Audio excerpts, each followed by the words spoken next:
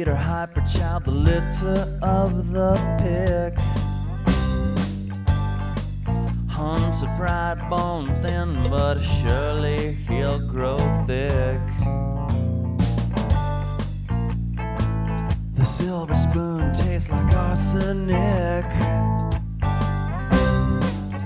Tried to swallow, but the family food just made him sick.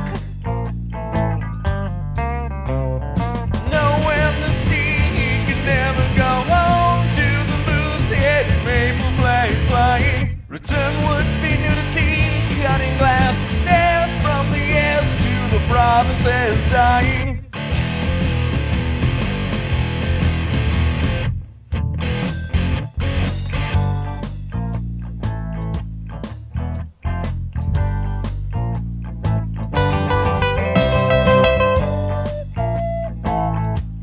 The labyrinth of memory,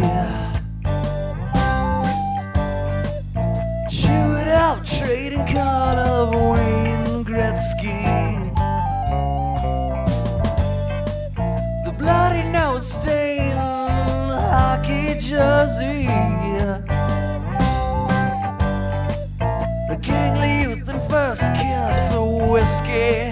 He likes the so-called straight Canadian freight to the East Coast parade, then Western rain trading for a desert. No amnesty, he can never go home, so he'll roam till he finds something better.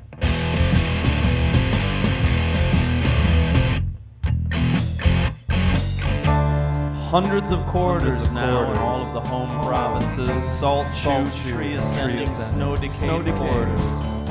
The white line, ghost of the past, blatantly nostalgic when I'm in the desert and all.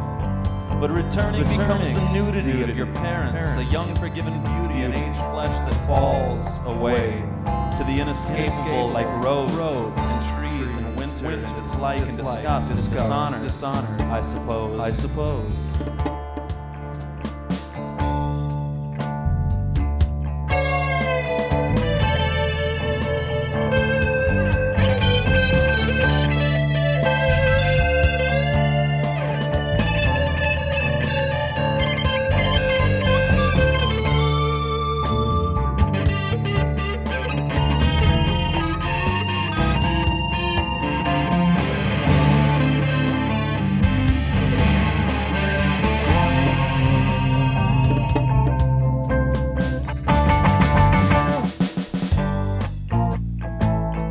In the desert with distance on his side, a northern coast moves slow, it's easier to hide. Then return stripped of honor, naked in their eyes.